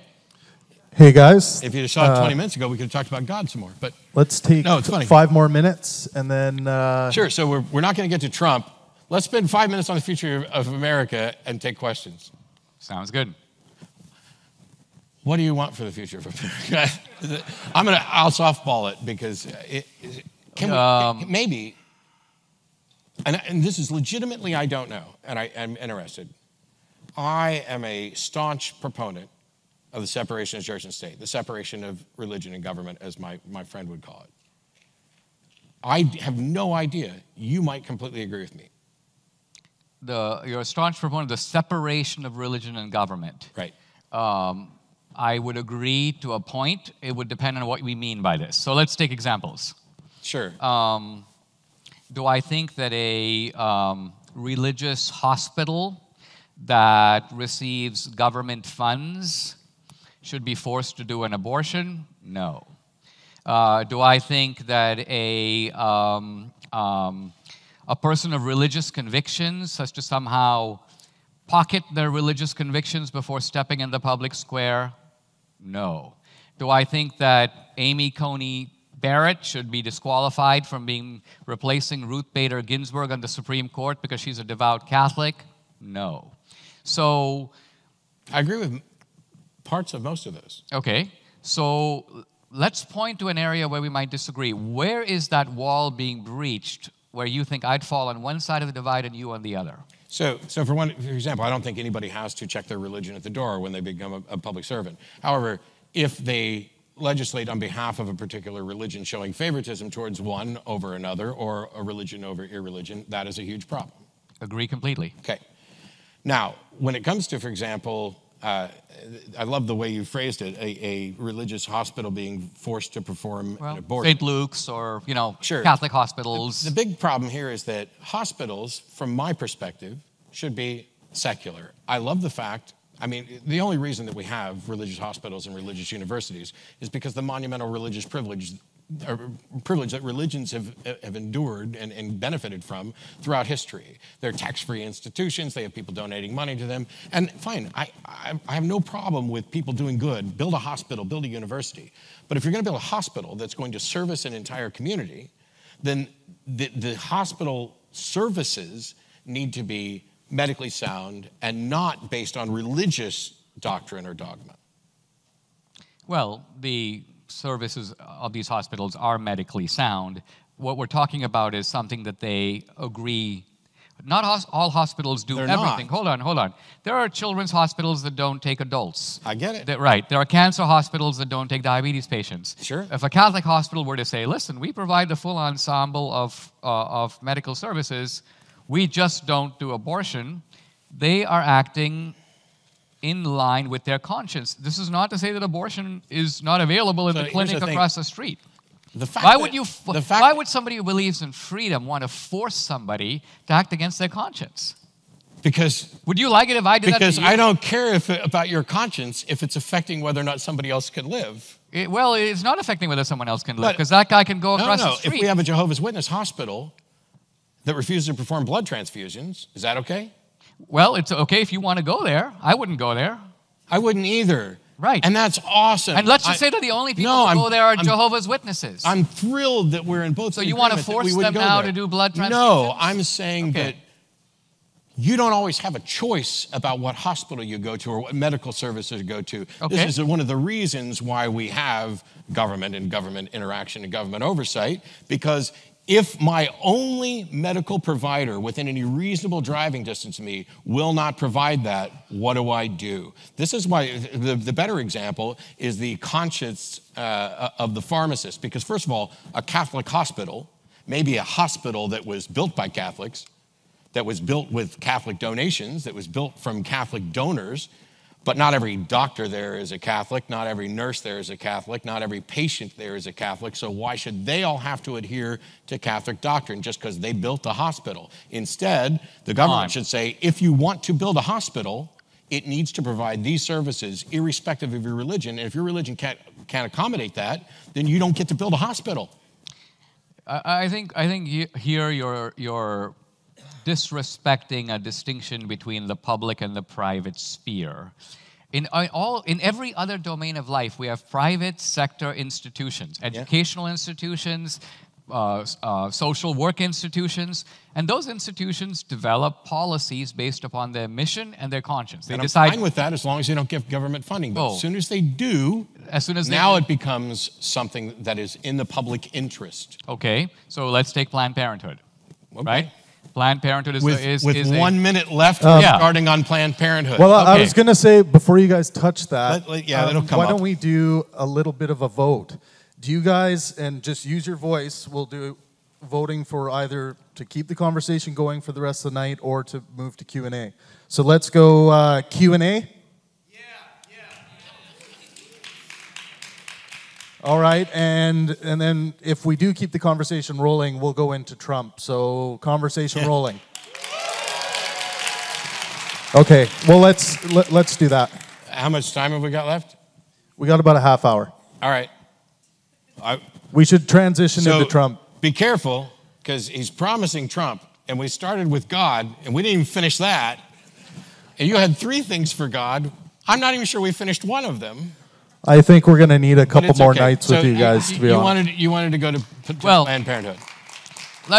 Since you mentioned God, let me kind of make a point about that, because I think that's where my 3 points were going. Okay. Let's take the question I ended with: is there life after death? I have no idea. You have no idea? Do you know? And neither do I. Cool. Of course not. But here's my point.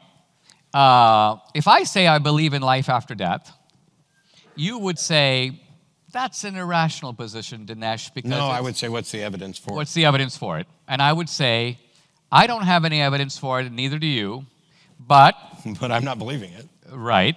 But it is, and this is the key point, it is in the nature of the subject that no empirical evidence could settle the question, because death is the termination of experience. And therefore, for you to demand evidence in a domain where evidence is unavailable is the height of foolishness. So when you say death is the termination of experience, it sounds like you're arguing that there is no after death. I'm arguing that our natural life, I think the religious believer is fully on board with this, is complete. Our natural life in this world will completely, irrevocably come to an end with death. And so in the empirical world that we live in, yes, there is not going to be evidence, nor will there be evidence in the future, that settles the question of what happens after natural experience ends. And the question about whether there is any let's remove the Christian context. Look at the Hindu context. The Hindu context is that there's a life after death, right? It's a natural life, but it's not in this domain. There's a world behind the world, and that natural life will occur there. But we have no access to it because we live in the empirical world that is, according to Hinduism, something of an illusion. Leaving aside the doctrinal parts of it, all I'm getting at is this. Here's a point where you are demanding that I settle the issue on the basis of an empirical evidence that is never forthcoming. And yet, you agreed with me at the beginning, this is one of the questions that all intelligent people think about. It's relevant to their life because the answer to it, even if we don't know it, determines how we should live today. And all I'm trying to get you to admit is that since you don't know any more than I do, it is the same leap of faith that I'm taking to say that there is, that you're taking to say that there isn't, because you don't have 1 ounce of evidence any more than I do. One way or the other. Give me a round of applause. That's outstanding. Because after an hour and so sitting here and having explained this over and over again, you managed to get my position exactly wrong. Because I'm not asking you to settle it. Do you believe in life after death? I do not believe that there is life after death. Perfect. So your position and hang mine... on. Okay. That is not the same as I believe there is no life after death. I'm saying, we both sat here and said we don't know what. Okay, and I'm saying you're saying I believe there's something afterward. Okay, but you're missing my point. And I'm saying I don't believe that. Right, and I'm saying I do, and my position is not in any iota less rational than yours. Yes, it absolutely is, because you are accepting something and acknowledging that you have no evidence for it, and I am not accepting that something because there is no evidence. We agree there's no evidence, and you are saying you are rational to accept it despite the absence of evidence, and I'm saying you're not, which is why I don't accept it. But to demand evidence, in the opening page of the Critique of Pure Reason, Kant says, many of us profess to be apostles of reason, but never once do we step back and ask this question: what is it that reason can actually know? In other words, we live in a world where reason has the ability to arbitrate certain questions, and on other questions, reason is, in a sense, completely deaf. It has nothing to say at all. And you admitted, for example, that if you were a Greek in the 5th century BC, your reason, in the empirical sense, would have nothing to say about the world beyond the observational world. Your reason is, in a sense, silent. I have to go to the 5th century. Okay, or today. But here's my point. I accept whatever the data show, and I cannot go beyond that and claim that I'm reasonable. Okay, I can go beyond it. You clearly have. But I don't get to claim that I'm reasonable by saying, you and I have no evidence of what happens tomorrow, but I believe this. Okay, well, let's take a secular example to test this proposition. Okay. I take 2 guys, let's just call them A and B, you and me, and let's just say that I say, I believe that there is life on other planets. Okay. You say, to match this, I don't. No. Right? That's... You say... What do I say? I don't know. What's the evidence to support your belief? Okay, so you say, I don't know if there's life on other planets, and I don't either. Okay. And I don't either. But you believe it. So my next question is, what is the evidence that causes you to believe this? Okay, so now I might say something like, well, the reason I believe it is we have an unimaginably vast universe. We might even be living in an infinite universe. Life as we know it, we are on one tiny speck of this universe. And life as we know it has developed by various causes, natural causes in the universe. What is the actual likelihood that this event, remotely improbable though it might be, and we can't say what the probability of it is, but let's just say it's 1 in 100 million. But we live in a universe that's vastly bigger than that. Mm-hmm. So what are the odds that this combination of attributes called human beings exists nowhere else in this vast universe? Not just human beings that are like us, but life of any sort at all. What's the probability of that? And let's say I think that that's improbable for the reasons I've just outlined, and therefore I believe it. I don't know it. If you ask me to produce an alien, I can't. But I would argue my belief is in no way irrational. No. Now, you might say, I'm going to wait until the alien walks on stage, and then I'll believe it. Or because your reason for disbelief may require much higher degrees of certainty than mine are. But I would argue, in me believing it and you not believing it or awaiting the evidence, this is a fake pomposity that comes out of just saying, because I don't know for sure, therefore somehow my belief is more rational than Dinesh's, even though Dinesh has all kinds of good reasons for believing what he does. Of course, if empirical evidence shows up, I'll be as open as you to pay attention to it. But I'm not in some epistemological second-class status because I believe something for which I have my own reasons, even though there's not empirical proof. Great. So the example that you gave, first of all, at some point, somebody can go back through this video and find the number of times that he says what my position is likely to be versus how many times I've tried to even attempt what your position is. I actually ask. So if you're just going to set up straw men, it's going to be really easy for me to knock them down. No, I mean, I'm sorry. Every time you do that, you say, you could say this. And here's the thing, the examples that you're talking about, we live in this vast universe, what are the likelihoods, what are the odds, right. All this stuff. Great questions. And there are things that we can address with data. But the belief that results from that, is not, I believe, the justified belief from that is not, I believe there is life outside of Earth, or intelligent life outside of Earth, we'll stick with that. The warranted belief is, I believe that there's a likelihood consistent with the data of life outside of that. That's different than this is the case, okay? I agree with that. Sure, and this is what I'm saying. It's the example that you're giving is fine. The summation is perhaps sloppy in the sense that we're not distinguishing between I believe there's life outside of Earth versus I believe that the data show that there's a likelihood of this, because my response to that is to say, I think that that is a good estimation of the data that we have. And by the way, I think we can go further because we can look at something like the Drake equation, which will evaluate those things about what the probability is, and also considering the likelihood of when technologies get so advanced, are they more likely to destroy themselves or die from not paying attention to climate change or whatever. Sorry. Well, no, But hang on. But when we do that, I strive to be as careful as I can with what I say, to not overreach, to not pretend that, I pretend to read minds on stage, but not to pretend I can read minds in this stuff.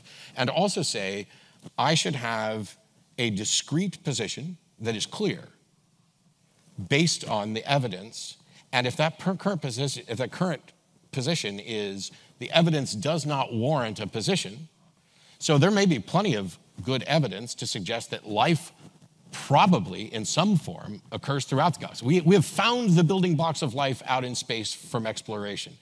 So it would seem likely that possibly there is life, whether it's intelligent life, what's possible, who knows outside there. That's one thing. But to say, I believe there is intelligent extraterrestrial life, just based on the likelihood that we're not necessarily alone, it doesn't rise to that level. It's about being consistent with the data.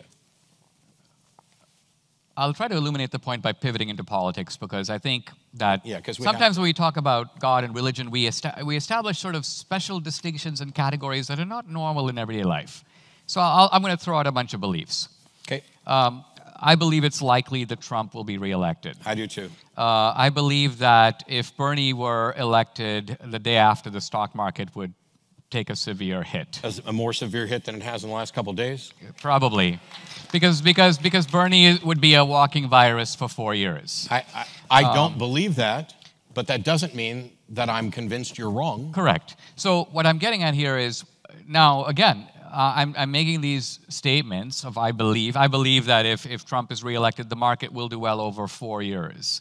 But when I say these things, I'm stating beliefs anchored in my knowledge of politics. There's no empirical fact that I'm leaving out. And it would mean no objection to these beliefs for you to say to me somehow, Dinesh, my position on this is actually rather Jesuitical. I draw a distinction between warranted belief and beliefs that are ultimately don't have sufficient warrant. I would say we're talking about the future. Matt. None of us knows, I grant that. In that sense, it resembles life after death. We're plugging in all the data we have, and we're making a judgment about something that affects our life, just like life after death does. We have to act upon it because we have investments and portfolios. We have to cast our own vote. So we're going to make decisions about the future based on what we think is going to happen.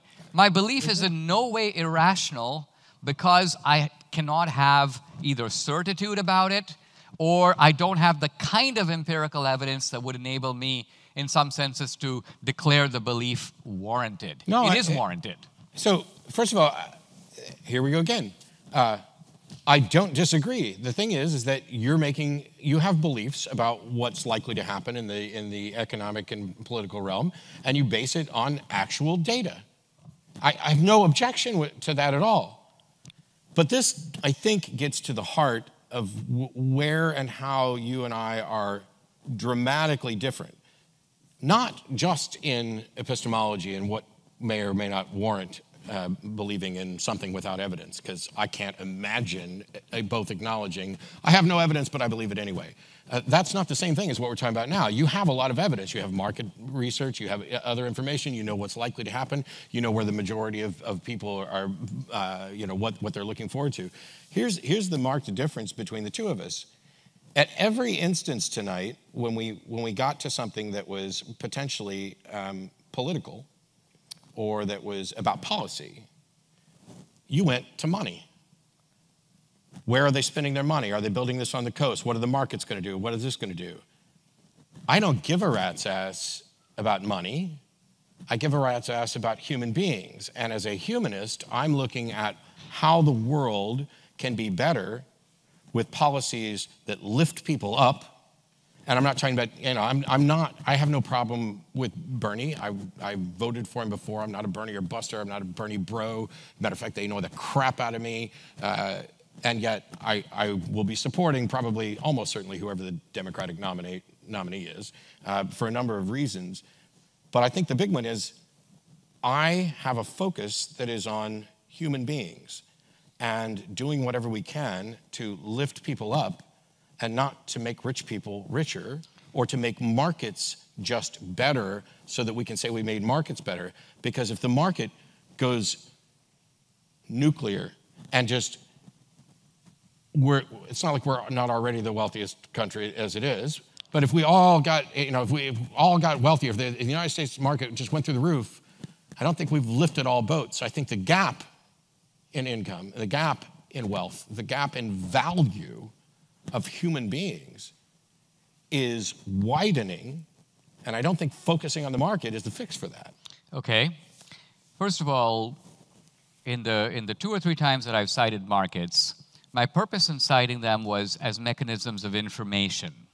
In other words, a market is a sign of how seriously people with money who have to put their money on the line take a piece of data, right? So I'm not using the market as the market is always right. I'm simply using the market as if people really thought this was going to happen, they would start moving their cash. And that's just a fact about people. Sure, right? I have agreed. Okay. If somebody really thought this is what the market was going to do, that's where they'd move their cash. Exactly. But what they think about the truth has no bearing on what the truth is. Just like the number of people who believe something, how strongly they believe it, whether they're going to, that's not a thing. Now, you threw this contrast up between, you mentioned the issue of inequality. Yeah. And you said you don't care about markets, you care about people. I was being hyperbolic. Hyperbolic, but let's zoom into that a little bit. It's not like you throw it out. Of course, but what I was going to say is this: the reason, and I agree, by the way, we have more inequality now than we had, for example, in the 1970s. Mm-hmm. And it is true also that CEOs and entrepreneurs today make a lot more money as a multiple, let's say, of the average worker than they did in the 70s. The reason for that, I think, is because CEOs in the 70s didn't do a whole lot. If you were a CEO of Hewlett-Packard or Ford Motor Company, by and large, your job is organizational. You're an administrator. You say, I'll open a new plant over here, I'll do this over there. The entrepreneurs who have made gargantuan amounts of cash, I would mention, the obvious ones, even Bloomberg, but certainly Jeff Bezos, certainly Steve Jobs. The reason that they got so rich is precisely because they have augmented human welfare to such a gargantuan degree. Everybody who see, people didn't even, normally we think of markets as responding, supply response to demand. But as far as I know, there's not one person in the world who wrote Steve Jobs and goes, you know what, take an ordinary phone, figure out how it can take photos, let's figure out how it can do email, texting, put all these features, and then get rid of the stylus, use your finger. Here's what I'm getting at. Apple built the phone before we knew we couldn't live without it. Sure. And everybody who put money... I can, though, because I'm on Android. Yeah, okay, fair enough. But what I'm getting at is everybody who made these people like Bezos and Jobs so rich did it happily by waiting in long lines in the Apple store because of great boosts in human welfare that they were able to create. So I would argue we're living in an entrepreneurial boom. Now, the last time this happened is in the era that progressives called the Gilded Age, but the Gilded Age is also the age of the telegraph, the car, the airplane. So that was actually the biggest communication revolution of all time. We're living through the second biggest one. And all I'm getting at is these are huge amounts of human welfare that have been created by entrepreneurs for which they're being rewarded voluntarily by people who are happy to pay $300 to get a phone. So where does the social injustice come from? Oh, okay. Who is Steve Jobs ripped off? How many phones does Steve actually manufacture? A lot. 0. Steve Jobs never manufactured a phone in his life. Well, Apple Yes. contracts, so what? I'm in agreement with you. Entrepreneurs, by all means. I mean, how many cars did Henry Ford himself personally make? Yep. I agree. The thing it was is, done by the assembly line. If we're gonna determine how much, the invention itself is important. And there are certainly entrepreneurs who are as self-made as possible. However, that's not the sum total of wealth. And it doesn't mean that if I invent something and then have 25,000 employees, some of which I don't give a particularly good living wage to, manufacture those phones so that I can make as much money as possible off of my invention, that I'm actually doing something that is in the best benefit of society or that is boosting society. And you get to decide that. You, a magician, Sure I do. Sitting here, decide, here's a voluntary transaction. Well, let's elaborate the example so we can see capitalism in its pure form. Let's just say everyone in this audience has $10. So we live in a socialist utopia. We all have $10, okay? And then you stand up and do a magic trick, and you say, I'll do this magic trick if some of you would agree to pay me $1. Okay? And let's just say the 25 people in the audience said, we'll give you $1. So everybody else clears the room, you do the magic trick, they give you $1. Our perfect equality is now interrupted by inequality, right? Wait, what's the inequality? Because in that example, hold on. So I manufactured 100% of the magic myself. Correct. But here's the point.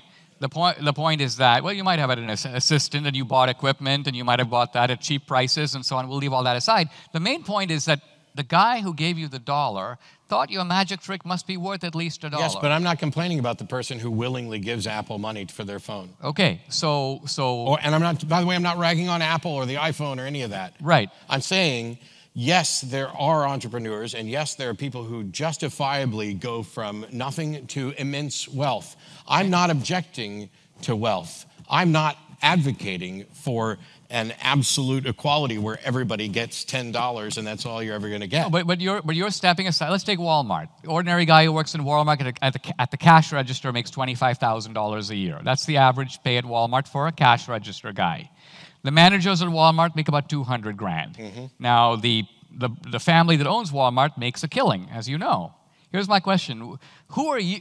These are people who voluntarily show up for work. They could go work at Target. They choose to work at Walmart. They could be at the cashier at Vaughn's or at Kroger's. They want to be at Walmart. They take the best job they have. There's an agreement between them and Walmart about how much to be paid. They should be paid for.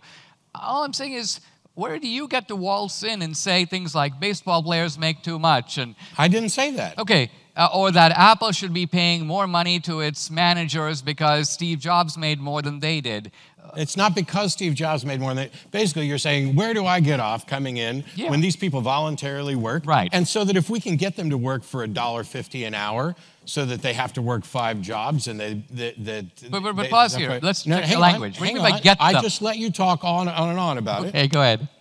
You're suggesting that who am I to say that it's a bad move for us to pay some people so little, to pay a cash register worker $25,000 a year? I can tell you who I am to say that. I am someone who may end up in that position, but I'm also someone who may have family members in that position, who may have friends in that position. I'm also somebody who lives and works in a society that benefits from them, and I benefit from them staying healthy and productive in society. It's not to pretend that the massive wealth disparity is all down to somebody had a really good idea and other people agreed to work for a pittance, and that's just fine. It may be true that some people had a good idea and some people work for a pittance, but that doesn't mean it's just fine. It doesn't mean it leads to a better society. It doesn't mean that people can afford health care. And if they can't afford health care, then guess what? They're potentially getting me sick. If they can't, this is why the government steps in to suggest that you need to vaccinate your kids, because vaccines don't freaking cause autism. They protect and save lives. I know you didn't say that. Yeah. This is something I would trumpet. And there are people out there who can't have vaccines, who depend on herd immunity. And similarly, they need the person who's checking them out, handling their money, giving them back their change, that when they cough in their hand and hand it back to them, they at least have the same opportunities that healthcare should be a basic human right. And if it's not, then we definitely have to pay people more. The number one cause of bankruptcy in the United States. The issue of healthcare is worth focusing on for a moment, because to me, the problem of healthcare is really simple. This is where we talk about Trump. I didn't say the solution. I didn't say the solution. Yeah, no. I said the problem. The problem of healthcare can be summarized in this way. The guy who receives the service is not only not paying for it, but he has no idea what it costs. It never occurs to him or her to ask what it costs. And this crucial fact is known by every provider of healthcare who recognizes that a third man, not present here, is paying for it. And it's going to be very easy to screw that guy because he's not here. And so we will be sending him a bill, which could be as gargantuan as we like, because the guy getting the service is never going to show the slightest interest in the social cost being borne by that third guy. Let's call him the taxpayer. So it's a rip-off scheme, engineered ultimately, and everything would work like healthcare if we allowed it to. You said healthcare is a right. Well, I would say eating is a right. I have a right to eat. I shouldn't starve. I live in a prosperous country. So let's say I were to tell you, all right, you have a right to food. When you go to Vaughn's to fill your cart, just take what you think you need. And go to the counter, and then they'll just check you out. And so you look at the milk, and milk was, normally it's $2.50, and you buy 2 cartons. You say, I'll buy 10, because I'm not paying. So you fill up your cart. You show up at the counter. Now, here's the important point. Your behavior is completely understandable. You're taking as much as you can. The guy behind the counter, by which I mean the management, they realize that the guy in the line is not paying. So they realize milk doesn't have to cost $2.50. It could cost $25. Why? Because that guy's not going to ask, and he's not going to care. And so, as long as we get to shaft some third guy who's going to be paying for it, we're going to jack up the prices.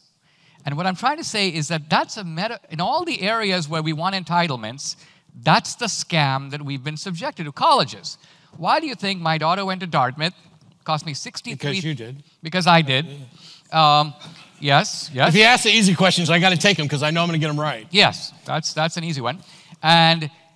But why does college, in an age where technology should make educational delivery services easier, in an age where colleges already have gigantic endowments, why these high bills? And the answer is really simple. The guy who's walking in the door is not paying. The college knows he's got a $10,000 Pell Grant. He's got all these loans, people willing to put him. So what we do is, even though inflation is 0% or 1%, we're going to increase our fees 20% every year for the past 30 years. Why? Because we are conspiring with the student and his family to screw the third man who's not here. So what I'm trying to get at is that... Hang on. Hang on. You are, exactly. And so either you are aware of this and will be voting for Trump, or you're a happy sucker who wants to pay even more, because he is okay with this collective rip-off scheme. Yeah. But if the guy who got the services was paying our healthcare, let's think of it this way. Let's say the government were to say, all right, the people that you're worried about who go bankrupt, they do that because of catastrophic health situations, right? Catastrophic health situations are, I need a heart surgery, I need a new lung, and this is going to cost $100,000, I don't have $100,000. What I'm saying is we could insure the entire American population against catastrophic events, kind of like hurricanes and so on, except in this case disease, and allow people to pay, at least people who are not poor people on Medicaid, pay their routine health care bills. Wait, are you okay with Medicaid? I'm okay with Medicaid for the poor who can't afford it, yes. Socialist? No, it's not socialist. No, I know. It's just I'm a safety netist. I'm just waiting. Yeah. There's a couple points I have to address. Okay, so the point I'm trying to make is, in an American healthcare system where we paid our routine healthcare bills, and the government insured us against catastrophic illness, you would magically begin to see healthcare prices plummet. You go to the doctor, he goes, I'm going to run 7 tests. You're like, really, 7 tests? Just because I have a cold and a sore throat? What are the 7 tests? Why do I need 7 tests? Suddenly the guy next door would be offering 4 tests and half the price. And I'd walk across the street because I'm paying. If the government gave us a $10,000 healthcare voucher and said to you, listen, if you can spend it all on healthcare, but if you only spend $1,000, you can pocket the other 9. Notice the tremendous behavioral change that would sweep across this country. Suddenly people would demand to know what healthcare should cost, and it would change the system. So that's all I'm saying. You're fighting a caricature, whereas I'm saying there are better ways to run these things and deliver the safety net we want. And I think Trump represents that. It's not obvious he does, but that's what he does. I would agree. Hey, Matt, we have time for your response here. Yeah, I got to respond have to wrap this. up after that. Yeah, because, so wow, I just lost like half my train of thought right there. As soon as we mentioned Trump, it just happens every time. Okay, so there are things about the system that I'm in complete agree with you. I'm not denying the facts.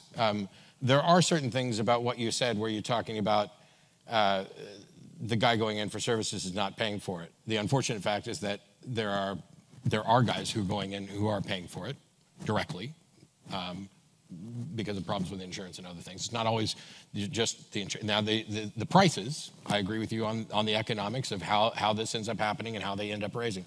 The problem is that there are also guys who aren't paying for it because they can't afford it. They don't have insurance. They can't get it.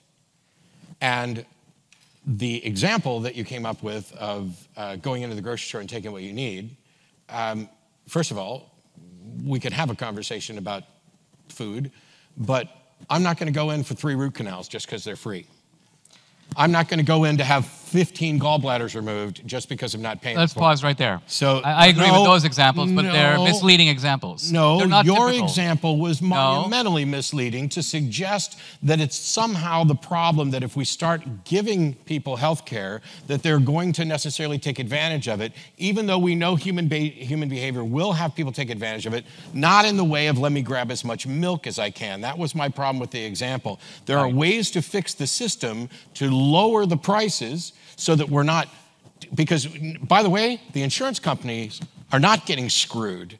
They're making money. And so the guy who goes in who's not paying for it, it's not the insurance guy that's getting screwed, it's everybody else. And the other thing is, if the doctor tells me I need 7 tests, and this doctor tells me I need 4 tests, and I'm not a doctor, what if one of those 3 tests is what I actually need?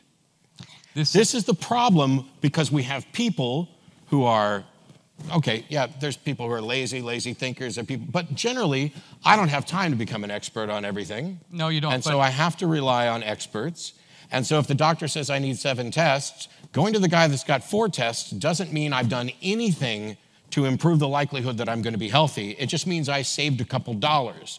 And if the focus is on getting me healthy, and we change the way the health system works so that people can go in and get whatever tests the medical community feel are necessary to best diagnose their thing, to best diagnose their issue, that's what we should be aiming for. I'm not proposing any solution. I'm not an economist. I don't necessarily buy into what individuals are saying. I'm just saying if we're going to use examples, let's put the blame where it should be.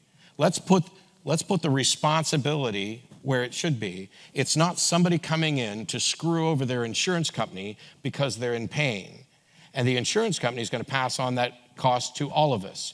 So the real scam, from my perspective, and I fully acknowledge that I could be monumentally wrong here, is that you want to call it a scam in that there's a conspiracy amongst the medical community to scam the insurance community out of as much money as they can.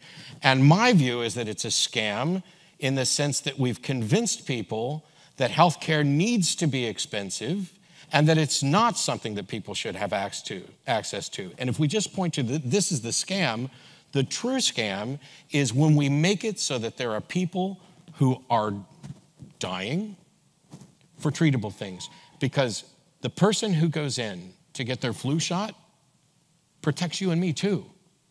Of course. And it helps us to have a healthier society. It's not 10 gallons of milk.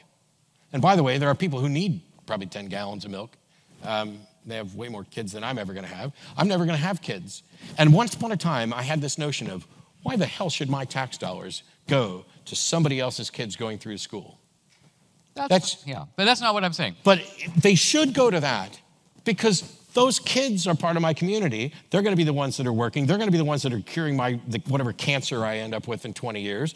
It's worth it, even though I don't have kids, to provide and contribute to the society that I benefit from, which I don't think you deny.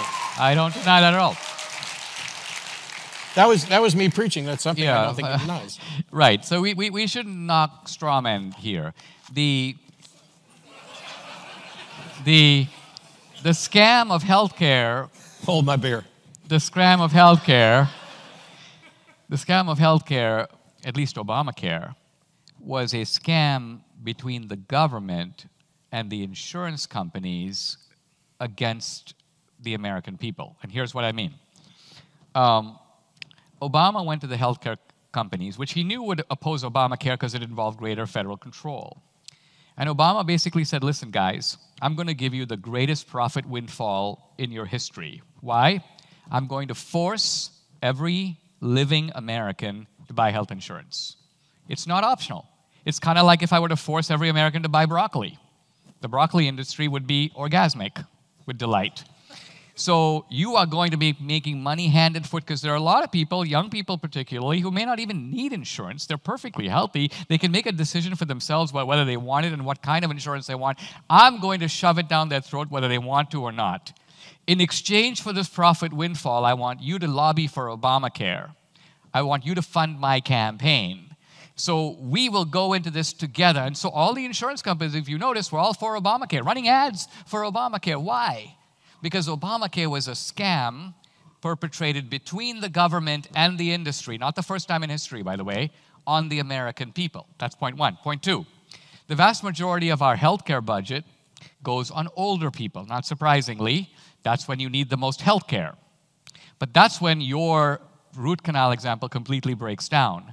Because anybody who is in the healthcare industry or works in a hospice or even works in a hospital as a nurse dealing with old people recognizes that we have a massive problem in our society, and it may be more unique to Western society, of loneliness. Loneliness. Old people, by and large, don't live with their kids. They don't see their grandkids. So because of loneliness, healthcare becomes a form of counseling, of therapy. I need this, I need that. So first of all, I'm in favor of counseling and therapy, especially for the elderly. No, but I'm just saying it is an empirical fact, and you're all about empirical facts in the world. It's an empirical fact that the demand for healthcare in the elderly community Sure. is huge. And a lot of it, and some of us may know this from personal example, that people like to see the doctor because because the doctor is, first of all, one of the few people who takes a direct personal interest in them, will spend by and large as much time as they want with the doctor because he's billing. I get it. So all I'm getting at is this. It's not like a root canal. You and I hate to see the doctor. We hate to see the dentist. We would never go for any reason other than we are being dragged there by our spouse or whatever. But I'm saying there are lots of people who like going to the doctor, who like to actually discuss their ailments, who think they have more ailments than they actually have. If you can show, if you can show that this is a significant contributor to healthcare prices, I'll buy you a steak dinner. Okay. If I can show you, okay. I think that it's good to end on that. That's a good deal. Thank you all. Thank you very much. Thank you very much. Thank you. Pleasure. Thank you.